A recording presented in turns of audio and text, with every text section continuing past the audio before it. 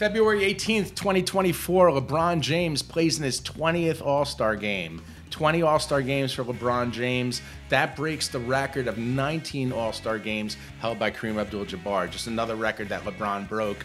So he breaks Kareem's all-time scoring record, and then he breaks the record for appearing in 20 All-Star games, breaking the record of 19.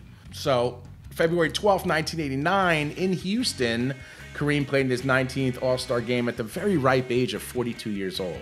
Karl Malone was the MVP of that game, right? 28 points as the West beat the East, 143-134. Michael Jordan had 28 points in that game. And I want to tell, listen, if you want a treat, go watch the highlights of the 1989 All-Star game and watch what Michael Jordan did in that game. I mean, you want to talk about some gorgeous dunks, some crazy acrobatic layups. This is Michael Jordan. Like, this is young Michael, 1989. Great stuff to watch in that 89 game with Michael.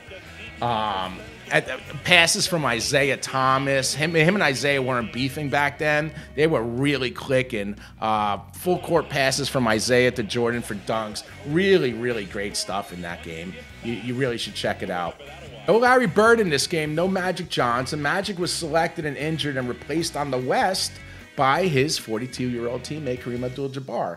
So, and what a beautiful fitting ending to Kareem's last All-Star game that would be, and what would be his last NBA season in 1989 at 42 years old. So with about a minute to go and a game in hand, Kareem checks in, right? So they got him in the game. He goes right on the blocks, and he goes to post up Brad Daugherty. And Clyde Drexler has the ball. Chris Mullin walks through, is kind of like a little handoff thing. Drexler doesn't give it to him. Goes to outside to the three-point line. Kareem's posting up Daugherty. He dumps it into the post. Kareem turns to the middle and skyhook, and it's good. What a beautiful way to end the game. Last basket of the game.